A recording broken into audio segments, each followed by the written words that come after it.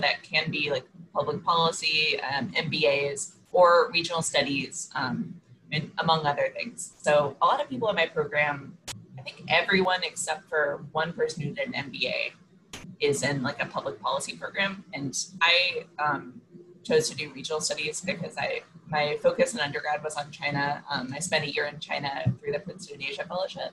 And so it's a region I'm really interested in. And although I'm really excited to be a generalist in the Foreign Service, I felt like I wanted to use my graduate school time to delve deeper into that area and get some experience doing like an academic thesis and doing research like that in case in future I'm interested after the Foreign Service in doing a PhD program. Okay, I see. So, and you would do your PhD kind of as a separate, it's not part of the Pickering necessarily? No, no. Sorry. Welcome, Lily. It's so nice to see you and meet you. This is our first time. I was just asking Bridget how she chose her program. But we have also explained to the other applicants, or I mean guests in the info session, that they can either put questions in the chat box, or because we're a relatively small group, Bridget was fine with people just asking questions as we go along, and I assume you're probably fine with that as well.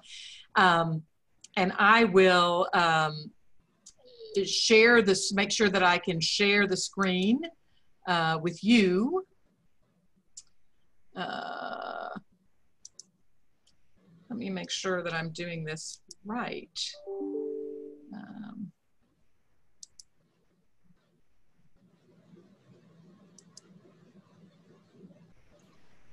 Okay, so did that help? Did that allow you to share? Yes, it looks like it does. And my, at the same time that happened, my PowerPoint quit. So I'm going to go ahead and just hop in because I know that Bridget is the star of the show today as an alum. I am grateful to her for allowing me to crash the session a little bit, just to give a little bit of an overview. Dr. Whitlow, it's really nice to meet you virtually as well.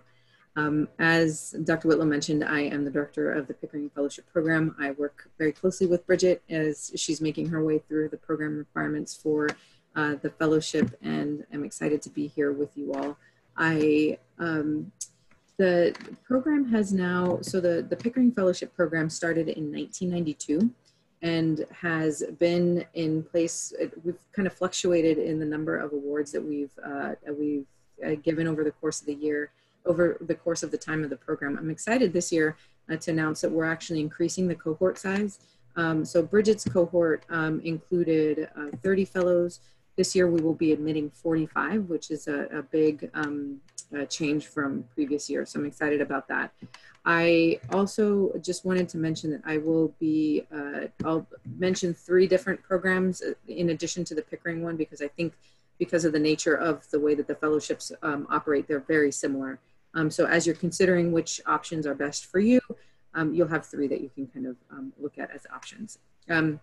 So the Pickering program is a State Department funded program housed at Howard University, and it provides up to this year $84,000 for a two-year master's program in an area of relevance to the Foreign Service. And I'll tell you a little bit more about what that means, because I know that's a highly specific, there's a lot of components in that sentence. But the program is essentially designed to bring in excellence and diversity into the Foreign Service. So we're looking for candidates who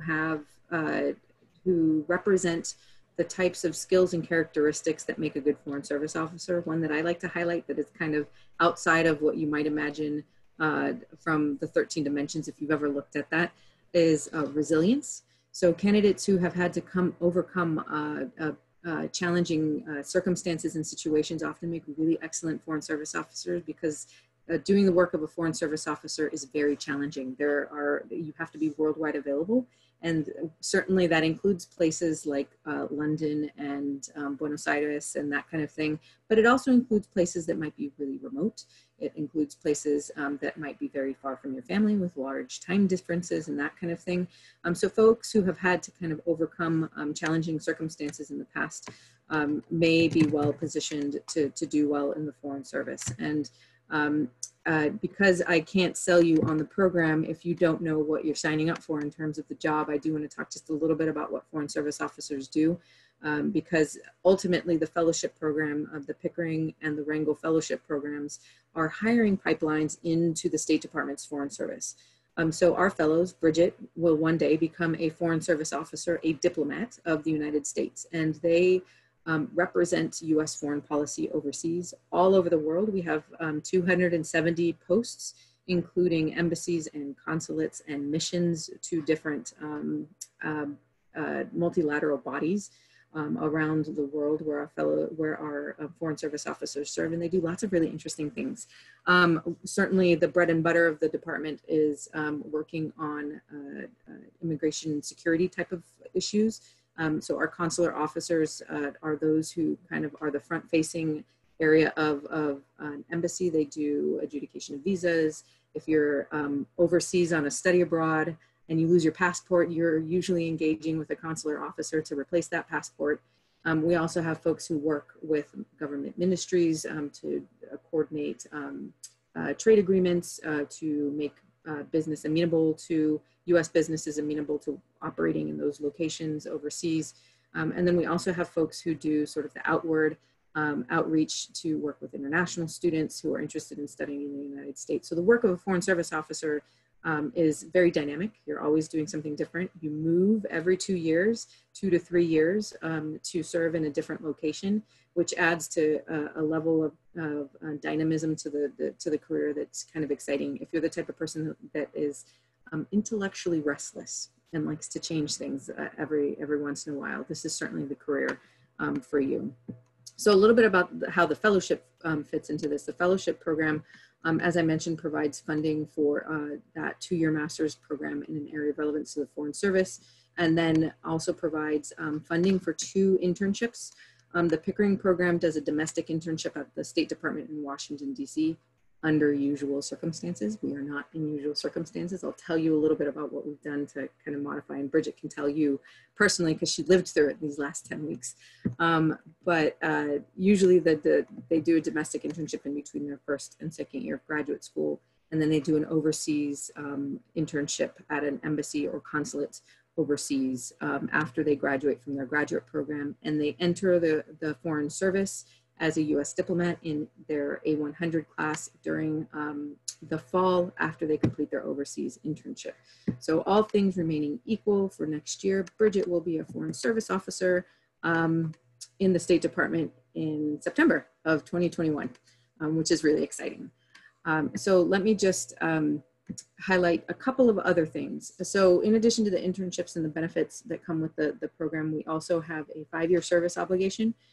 So you go through the 2-year, you matriculate through the 2-year master's program, you complete your two internships, and then you serve for at least 5 years as a Foreign Service officer. And remember I mentioned that Foreign Service officers move every 2 to 3 years.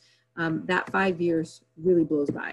It can turn into 2 tours where you're doing language training before you head out, and then you do a 2-year rotation wherever it is that they send you, and then you come back to Washington, D.C., you do some more training, and then by the 5th year, you're done with your second tour. So that is the 5-year service commitment does move pretty quickly. In addition to the benefits for the graduate program, we do also provide mentorship. So we provide a senior Foreign Service officer as well as an earlier career Foreign Service officer who went through the Pickering Fellowship Program to each fellow, so that they have some exposure to sort of what folks are doing at the higher ends of their career, and then what folks have been able, someone who's a little bit closer in terms of a peer group with you, who can talk about grad school, who can talk about thinking about your first tour, who can talk about the internships and that kind of thing. So the program is really designed to try to provide as much support around preparing to enter the Foreign Service as possible. The selection process, and I just realized that there's a typo in here, sorry about that, always check your work. There is for the eligibility requirements for this year, we essentially have 3 core eligibility requirements to apply to the program. You have to be a US citizen at the time of the deadline. So as long as you have your citizenship in hand by the October 21st deadline, you're eligible to apply. You have to have a 3.2 GPA from the institution from which you're graduating. If you're graduating senior, then you have to have a 3.2 by the time of the application deadline. And then you have to be planning to enroll in a 2-year master's program in the fall of 2021. That's where my typo is in the slide. This year, the application deadline will be in October. We'll notify 90 finalists in November about whether or not they're invited to interview, and then we will conduct our interviews virtually December 15th through the 17th over the course of 2 days, where you will do an interview with a panel and then a writing exercise. And then by December 18th, we will notify all 45 fellows and anybody who's applied about their status with the program. I am going to just compare that with the Wrangle program just for a second, just so that you have information about both. Because if you're considering one, if you're considering the Pickering program, you should absolutely consider applying to the Wrangle. The programs are identical except for the time and location of the first internship. So the Wrangle Fellowship program does their 10-week domestic internship with Congress before they start their graduate program. And then they do their overseas internship in between their first and second year of graduate studies. And then they enter a 100, that training class that every Foreign Service officer goes through in the summer after they complete their master's program. So the timing is a little bit different. And the location of that first internship is different, but everything else is exactly the same, including the application. So you might as well apply to both. And double your chances of getting an offer for an interview. And again, the benefits have increased this year. The award amount will be $84,000 over the course of 2 years for that master's program. And then the number of awards will also have increased. And then the timing for the Wrangle program is a little bit different in terms of the application period. The application deadline will be October 14th. And then we'll notify folks on November 17th whether or not they have been invited to interview. And then Wrangle will do their interviews on December 2nd and 3rd. So Wrangle finalists will be notified around the 5th or so about their status with the fellowship. It is entirely possible to be invited to interview for both. And if you are invited to interview for both programs, you will do the Wrangle interview first. And then in the case that you are awarded the Wrangle Fellowship Program, you'll decide whether or not you would like to accept that or not accept it and move forward with the Pickering interview. I don't know that I've ever had anybody who has said no to the first offer that they've received, but certainly that, you know, there's always a chance that someone will say no. But I have to let you know, if you decide to move on to interview for the Pickering, you would be removing your award, so you wouldn't be able to go back and then have your Wrangle award if you don't get the Pickering after the interview. If you are not awarded the Wrangle then you will automatically keep your spot as a Pickering interview finalist. And the important thing here is that if you're not selected as a interview finalist for the Pickering program, but you're selected as an alternate, there is a very good likelihood that we will pull people up from the alternate list for the interview process for Pickering, because we know that there is overlap between the programs. So it is possible that last year, for example, there were about 15 of our finalists where we had to replace those 15 and invite 15 new people to interview. So I just wanted to, that gets a little complicated. I can clarify with Q&A at a later point, but. May I ask a quick question? Because I think I just misunderstood. So what are the virtual interviews in December after they've already been selected? No, so this is for the Wrangle program. They will interview virtually on December 2nd and 3rd. And then in the case that, and then the Pickering selection process is completely separate. Our interview process will take place 2 weeks later on the 15th and the 17th. So this November 22nd, when that's really yeah, that shouldn't be there. I'm not sure how that, sorry about that. Oh, okay. I was like, November, yeah. No. Okay. The November 17th that date is the important one here on this. Okay, thank you. And so I'll just mention a couple of really quick notes about 2 changes that we've made to our application because they're important changes. One is that we've added a 300-word essay. So the application is almost exactly the same as it was last year. We have a 600-word personal statement, and then we have a 400-word financial need statement. But this year we've added a question about organizing and planning. And this is one of the Foreign Service 13 dimensions that we've integrated into a different way into this year's application. And this is really giving folks an opportunity to demonstrate one of the 13 dimensions in a more, in a deeper way. So that's the core difference that for this year's application. There are also a couple of small modifications that we made to the type of graduate program that that we're able to fund. So usually the types of programs that the Pickering and the Wrangell programs will fund include more broad level programs. So public policy, public administration, area and regional studies, economics, business administration, those types of things. This year we've expanded that list just a little bit to incorporate some areas of study like industrial psychology and organizational leadership, as well as master's programs with a focus in sort of immigration policy or immigration law or international law. They do have to be 2-year master's programs though for anything that has law related to it. They can't be JD programs, and I just want to emphasize that. So you can still study that, but it has to be a master's program. And the reason why we've expanded that is in part to be a bit more inclusive of folks who might want to pursue the consular track, career track, or the management career tracks. So those are some of the core differences in addition to the increase in numbers of folks who were able to award the program. I think I might hold all the rest of my comments. We can certainly take other specific comments, but again, to kind of pass it off to Bridget, who I'm sure has some interesting insight here too to say. All right. Well, I guess I'll just tell you guys a bit about my journey into Pickering and through Pickering thus far. And so as Dr. Whitlow mentioned, I graduated from UK in May 2018 with a double degree in Chinese Studies and International Studies with a French minor. So I was already split between regions, which is part of why I was attracted to a foreign service career. Then after that, I did a Princeton Asia Fellowship in Dunhuang, China, which is in the far western part of China. It's a pretty remote area. And that, I actually interviewed for Pickering from Dunhuang. I was doing Zoom interviews before it was cool, or Skype interview actually, it was Zoom. But there I taught conversational English to the staff of a cultural heritage protection institution, and also did some document translation. And I think that my experience in Dunhuang helped me become an attractive candidate to Harvard in particular.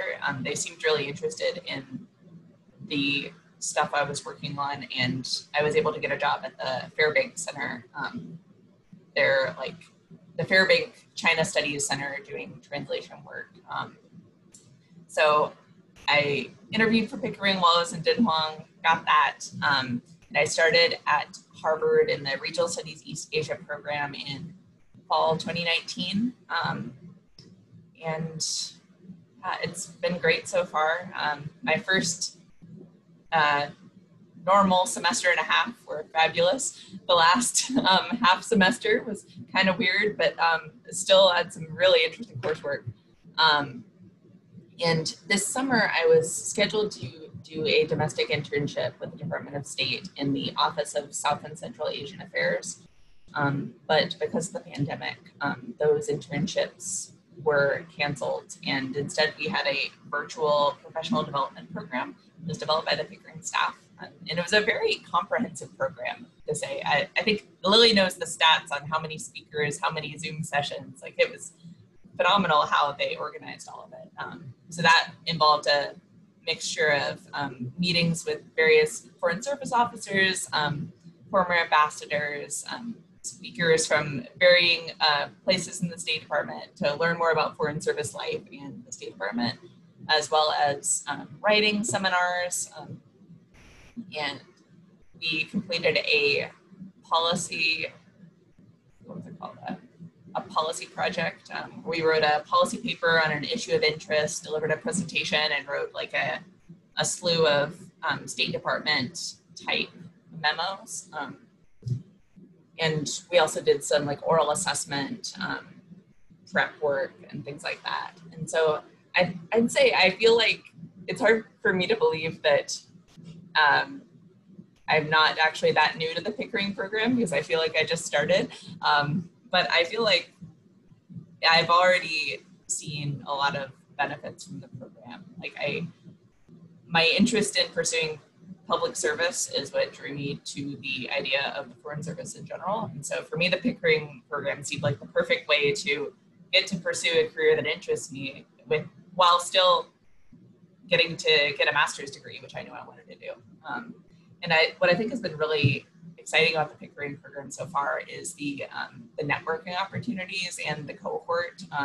I love the people in my cohort. I only got to meet them in person for a week last year, but we've been seeing each other on Zoom for 10 weeks, and they're all really lovely people. And the mentorship opportunities, as Lily mentioned, have been great. We were assigned a writing tutor for this 10-week summer program, and I really enjoyed talking with my writing tutor. We talked about not just writing, but also Foreign Service, State Department life. He had a lot of wisdom to share. I've also really appreciated the support that the Pickering program provides in navigating the process of pursuing a State Department career, because it is a really strange and complicated process. So something that's been really helpful, I found, is the help that the Pickering program staff provide in helping us prepare for the oral assessment, making sure that we know things about the State Department that kind of give us a leg up once we start employment. So, yeah.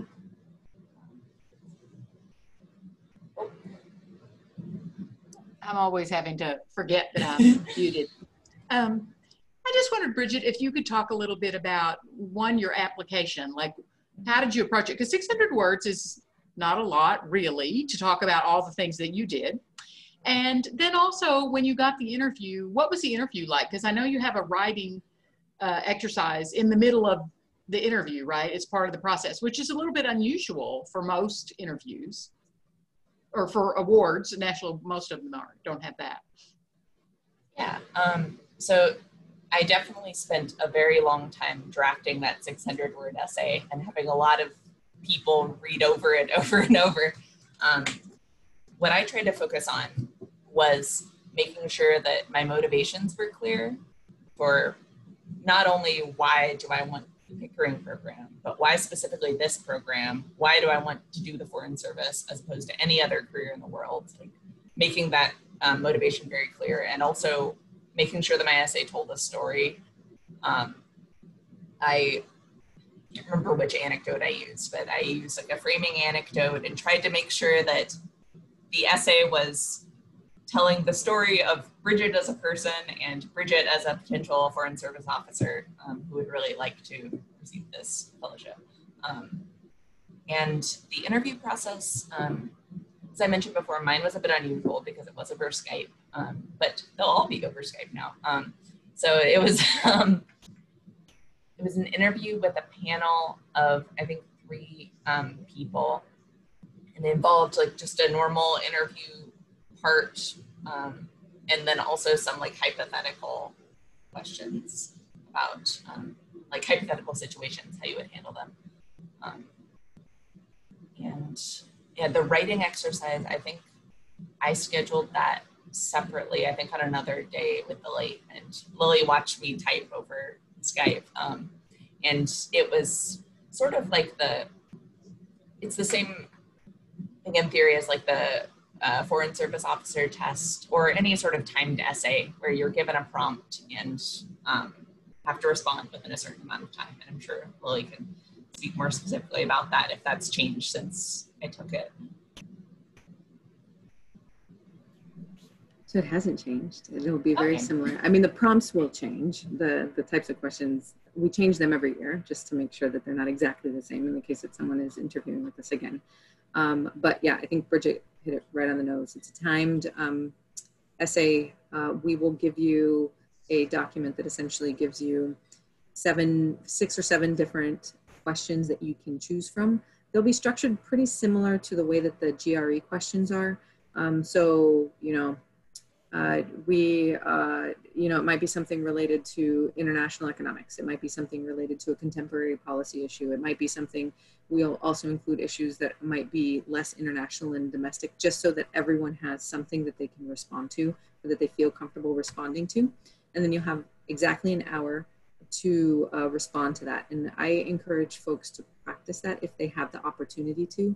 The timing part is often the most difficult thing, because you find yourself, well, I'll speak for myself, you get down to the 45-minute marker and you're like, oh man, I only have 2 paragraphs on my page, and now I have 15 minutes that I have to work through this, or I haven't had any time to edit. How do I get through these last 2 minutes and edit an entire 4-page document, for example, right?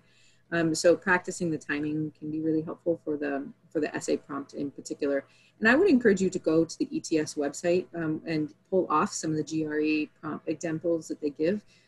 Because again, the structure of the question is going to be very similar. It's like, here's an issue, pick a side, tell us why you agree or disagree, and why, and then support your statement. We're not really assessing what the substance of your comment is. Certainly if you go kind of really far off, the selection panel might think something, but they're really assessing your writing and how well you are at articulating your point, and then bringing in components to support your point. And I just wanted to add one thing about the interview itself. The 3 people that will be interviewing you are the same 3 people that would have read your application materials. And the questions that they'll ask you are essentially a couple that are motivational. Why are you applying to this? Why are you applying to this now? Why the Foreign Service? There will be a couple that are past behavior questions. So give us an example of a time where you've had to work in a team or something of that nature. And then a couple of hypothetical questions. Here's a scenario. How would you respond? And even though the hypotheticals will sometimes be framed in the context of something that could happen in an embassy, you're not expected to know anything about how an embassy operates. The panel is looking for how you approach problem solving. How is it that you're using judgment in terms of who it is that you're asking for support and that kind of thing. The intimidating thing about that panel, and I'm sure it's even more intimidating virtually, is that you can't read people necessarily. Our panelists are trained to not provide a whole lot of body language cues to try to eliminate bias. And in turn, as an applicant, that can seem pretty intimidating because you may not be getting sort of the head nods or the responses that you might otherwise see in sort of average, typical interviews, not average, typical interviews. So don't let that intimidate you. That's just part of the process. If they don't immediately respond with something, it's not because they may not be paying attention or don't think it's a good answer. It's often because it's really time crunched. So we try to fit 10 questions into 25 minutes, and that's a lot, especially since you all have so many interesting stories to tell us about yourself and why you're applying to these programs. The time can go by really fast. So they're mostly trying to keep on pace. And in a virtual environment, that may be even more unique because you're not able to, I mean, even from here, you can't see me down, right? So getting some practice from working with Dr. Whitlow or your Career Services Center and asking to set up a mock interview could certainly be something that could help at least allay some of your anxieties going into it if you're invited to interview. Which is why I strongly encourage, for those of you out there who are potential applicants, we practice writing and interviewing skills, right? I preach this all the time. There's a reason why we want you to practice and work on those skills. I would say to the students, I see Michael there. He was brave enough to turn on his camera, but even some of you out there in the audience, if you have questions, I mean, this would be a good time, I think, to unmute yourself and ask, or put it in the chat box if you prefer. But this is a good time to ask questions about Pickering or Wrangell, if you have an interest in either one of those, or the Foreign Service more generally, or Bridget's work in China, or being at Harvard. Like, there's a lot of stuff you can talk about. in this time.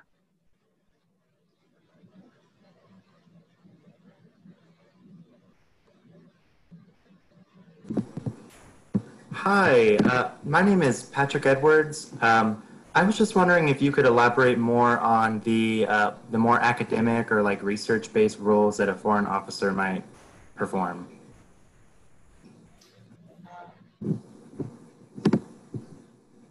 So thanks, Patrick. It's a good question. I think from what I know of the Foreign Service, I'm sure Lily knows more, that there are 5 cones in the Foreign Service. There's political, economic, management, public diplomacy, and consular. And the political and economic cones traditionally do more like policy analysis and writing, which is more similar to sort of academic research, but a very different style and a very different focus. Yeah, that's right. That is absolutely right. And the type of work that political officers and econ officers have, if you go to the State Department website, almost every region of the world has a human rights report.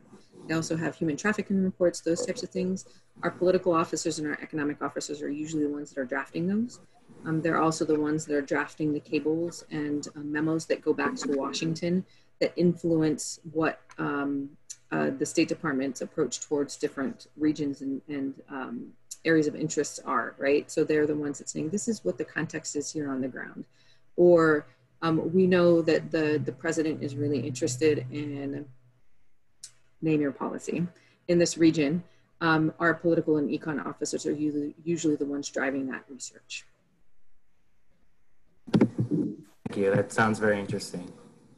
It is. Some of it is very fascinating work. And you have to get it all in 2 pages, if you can.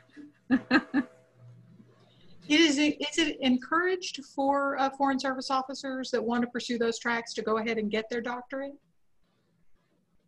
No. So the interesting thing about the Foreign Service, so our Foreign Service officer, the area that our fellows are going into, they're going to be Foreign Service officer generalists. They're the ones that are the ones that kind of operate at what I'm trying to get at. They're the ones that are kind of operating at the implementation level. So they're not necessarily the ones that are crafting foreign policy. Congress and the White House, the executive and the congressional branches do that. Certainly the information that they're providing from Post influence what ultimately the White House and Congress decide in terms of informing those policies. The State Department Foreign Service officer generalists are the ones that are implementing those policies. And our generalists don't necessarily have to have any level of expertise in one discipline or domain. Certainly you could, that doesn't prevent you from doing really good work, but you don't need it necessarily to do the work because you have to be kind of a jack of all trades going into this.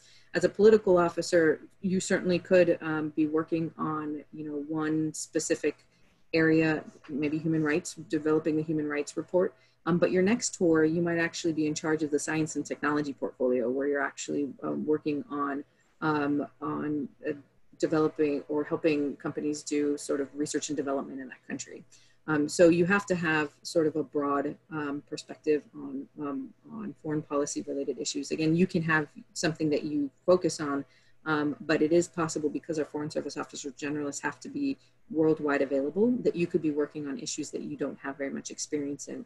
And in those cases, the department usually provides training that they pay you to do full time before you go out to learn those things before they send you out to anywhere. They try to, and our officers also have access to training that gives them the relevant information and knowledge to do that type of work before they get sent out to any post.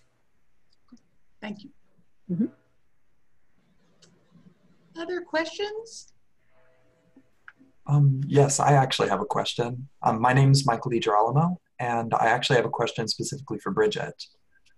Bridget, you had mentioned you had applied for the Pickering Fellowship while doing Princeton in Asia. Had you planned on applying for Pickering while you were still at UK, or did you decide to do so while you were in China completing your Princeton in Asia Fellowship?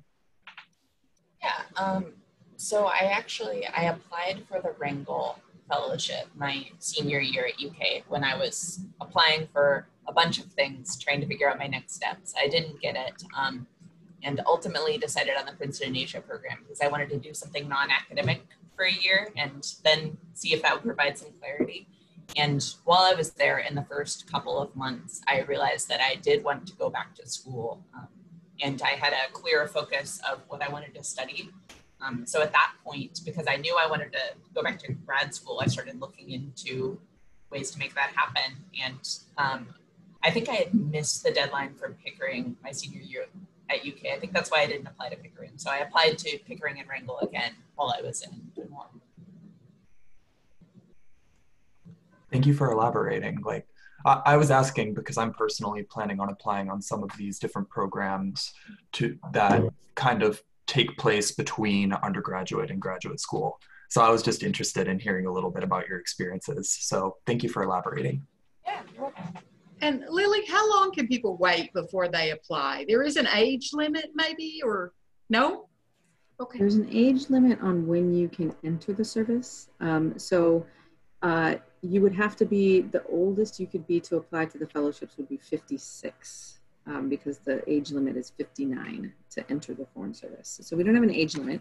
Our programs are geared to towards folks who are pursuing their first master's degree or who might be career changers. So in that case, our fellows tend to skew a little bit younger, but that's only because most folks are going in pursuing graduate degrees sometime in their sort of mid to late 20s.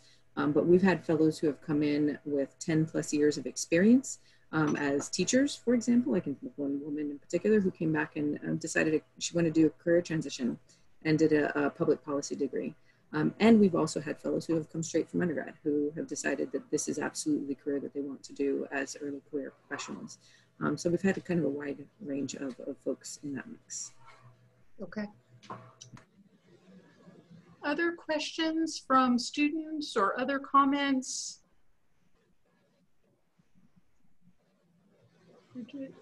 Any other things that would help you? I know it's hard to know sometimes what to ask, but I hope you won't be afraid to ask, because this is the kind of thing, the minute we hang up, you'll be like, oh, I should have, asked this. But this is a wonderful opportunity, I know, and I know we've had 2 Pickerings in a row, so we were really proud of Ben Troop and then Bridget. And we had a Wrangell finalist this last fall, but we didn't, and she did not receive the award. So I think students shouldn't be, UK students shouldn't be afraid to apply. You can be very competitive and it can be a wonderful opportunity for you. And so I strongly encourage you to start planning now. It's a good idea to start well in advance, I always think, preparing your materials and thinking about your recommenders and who you, and my office is happy to provide support for those of you who are UK students to help you think through maybe the approach you want to take in an essay. It's oftentimes, as Bridget was saying, I mean, it takes a lot of time actually to think about the approach that fits you and your particular experience. It's not easy to write the essays, but it's not easy for anybody. So you shouldn't worry about that if it's a little bit daunting. That's just part of the process. And I'm happy to share my email address. Wonderful. You guys, if you would like to contact me with any questions. And would you want to put it in the chat box, and then they could see it if they... Yeah, I'll do that. I will say as well, I was extremely intimidated by the Pickering process, especially after I had applied for Wrangell the year before and didn't get it. I almost didn't apply again because it's a lot of materials. It seemed scary. There were only 25 finalists, and but I did it and it worked out. So I would say don't be intimidated. Just start early and reach out to people like Dr. Whitlow and trusted resources and people who can help you read your essays and prepare for interviews. And yeah. And I assume that you came back, Bridget, to a lot of your UK faculty for recommendations, right? Mm-hmm. As well, I mean, I know you were on the PIA, but you still had those connections. Yeah, my recommendations were, I think one was a former supervisor from my previous State Department internship, and my other was a UK faculty recommendation. One thing I will mention, and Lily, you can confirm this because this is what we've been told in the past. I always get this question from UK students. We have an international diplomacy and economics degree here in the Patterson School, but it's a 3-semester program. And I have been told by Pickering in the past, it must be a 2-year master's program. And I just want to confirm. Okay, so just want to let you guys know that. If you're looking into these international diplomacy programs, of which there are several, but you want to have a 2-year program. That is part of the requirement to make it an eligible program. So that means the Patterson School program does not qualify for this particular award. The one thing that I would add with the graduate programs is that we also have a list of institutions that have, there's about 40 institutions that have committed to providing additional funding to Pickering and Ringel Fellows who are admitted to their programs. You can check out the list. We have the general list on each of our websites. We can certainly provide you with their offers, what it is that they offer. The only reason we don't post that is because it changes every year. So keeping it up to date, we want to make sure that we send you the most up to date copy of it. But they can include also benefits for finalists. So even if you're not, you don't get to the point where you're admitted this year, many of the programs also extend financial benefits to finalists as well. That said, you're not beholden to those 40 schools. You are also welcome to take your funding to other institutions that meet the requirements. The two-year degree programs in an area of relevance at a US-based institution. And we have had folks who have gone to programs that are not on our list. We have ultimately brought those institutions onto our list, but the fellows have often been the trailblazers there in creating those relationships. And Lily, if a student should apply for a graduate program and they say, this is the program I'm going to go to, and they don't happen to get accepted to that program, I know that would be very rare with the caliber of these students, but let's just say they're not accepting much of a cohort that year. Are they allowed to then go and find another program to fit and still keep the award? Okay, all right. Yeah, so what's ended up happening, and most of the time this happens if someone kind of puts their eggs in one basket and they kind of have their eyes set on one program and then they don't apply to multiple. The last 2 years, I've actually seen the opposite, where our fellows get notifications from these different institutions. They're like, well, you offered me the fee waiver, so I'm going to apply. And they apply to 7 or 8 different programs. And then the challenge is deciding between those programs. But in the case that someone applies only to one, we actually have pretty strong relationships with the institutions that are on our partner list. And we have been able to work with the grad programs to admit fellows who may not have been admitted to the initial program that they were looking at. Now, fellows do have to be a little bit flexible because while we may not be able to get you into Princeton's fully funded program, we might be able to work to get you into American University or George Washington University into one of their programs, which are also really excellent programs. So I would mention that as well. And we do a lot of work. The timing of our selection process this year is a little bit different. It's a little bit more delayed. So you won't know until December. And by that point, there are programs that have their deadlines in early December. So I would, as an applicant, monitor those really closely. You know that Harvard's program has a December 1 deadline, as does Yale, I think. So if you are considering those, certainly submit your applications by their deadlines, because we can't guarantee that they'll make accommodations for fellows.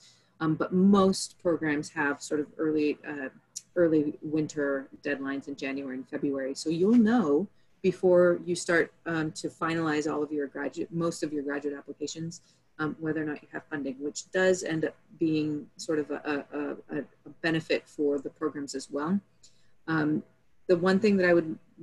Another thing that I would mention in this area is that don't hold off on taking your GREs.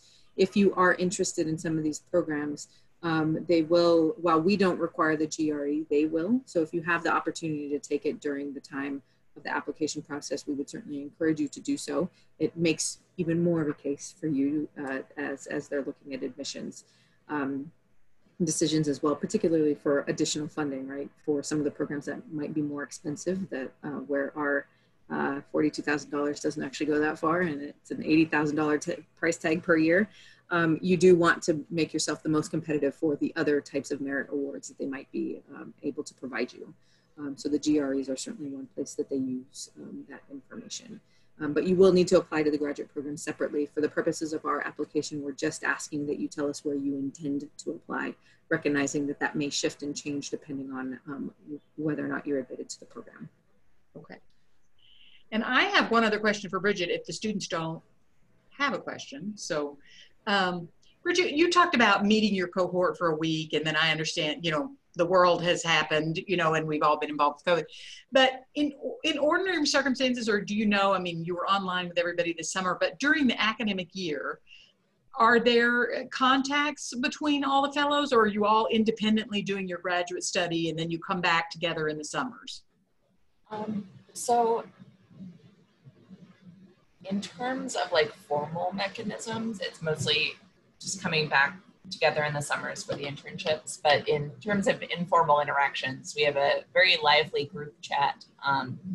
And I actually live with 2 other Pickering fellows, so I network with them every day. And I would say also they're pretty solid networks of people. Like there tend to be clusters of people going to the same school. So I think a lot of the Pickering fellows and the Wrangles and the Payne fellows who are at a certain institution will kind of group together and go to events or things like that.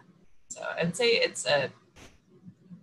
there's quite a bit of interaction, but a lot of it depends on individual like motivation and taking the initiative. Like if you go to a school out in the middle, like without any other Pickering or Wrangle fellows, you might have to be the one to bolster those ties. That's a wonderful asset though of the program too, just the community of the fellows at a stressful time and doing a lot of work. Yeah. That's great.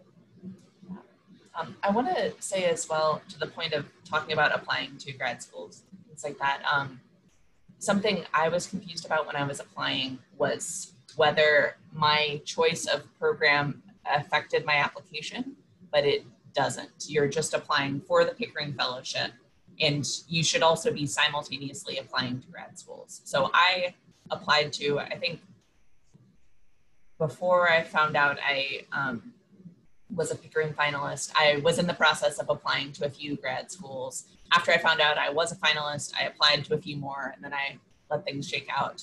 And I ultimately selected a program that is not a partner program, and they decided to match the funding. So apparently that happens a lot, or maybe not a lot, but it happens. So don't be intimidated if you find out that you're a finalist. If a school isn't on the partner program list, but you really want to go there, oftentimes they really want to have Pickering fellows. So just cast your net wide. Wonderful. That's great advice. Thank you. That's good to know. Thank you very much, Bridget. It's lovely to see you. It's been a long time. Good to see you too. It has been a while. And Lily, thank you so much. It's very nice to meet you. And we would have loved to welcome Pickering back to campus because we did an info session last fall, but that's just not practical this year. So thank you for agreeing to help us out today. Absolutely. And thanks to the students. I really appreciate that you logged on, and we will have this archived on the website so that you can go back and look at those slides that Lily put up, so that if you want to check your memory on something in your notes, you can look at that again, or you want to remember what Bridget said about graduate schools, you'll be able to check that. Thanks all of you very much. I appreciate it. Take care. Good luck this year, Bridget. Yeah, thank you all. Have a good rest of your summer. Last couple days. Thank you. Summer's over. We start classes on Monday, you know. Oh, yeah, wow. It's a week early this year, so UK will be starting very, very shortly. In the meantime, we're all COVID testing, right, Michael? And reporting every day our health check. So it's an interesting environment to start school. Yeah. Yeah. Stay healthy, everyone. Yes, stay healthy, everyone. Take care. Thank you so much. Bye-bye.